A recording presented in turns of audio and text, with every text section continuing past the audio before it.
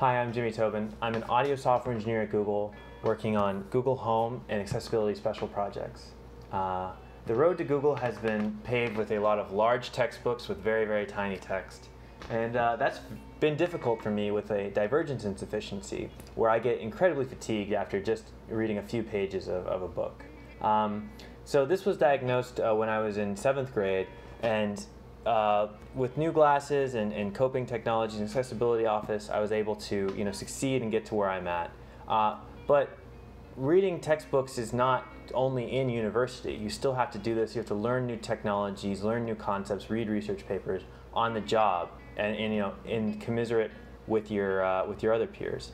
So what I've used is when a new textbook comes out or a very long PDF that is not accessible, I'll use the Intel Reader, which allows me to scan the text, and then it will be digitized into something that I can then listen to. So I can listen to it.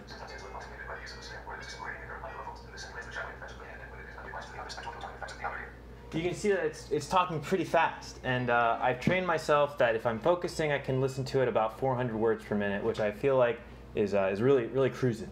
So yeah.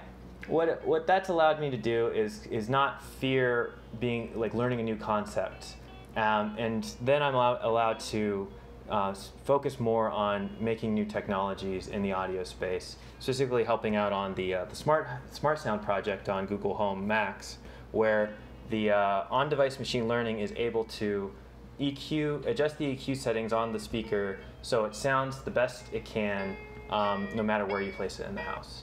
Thank you.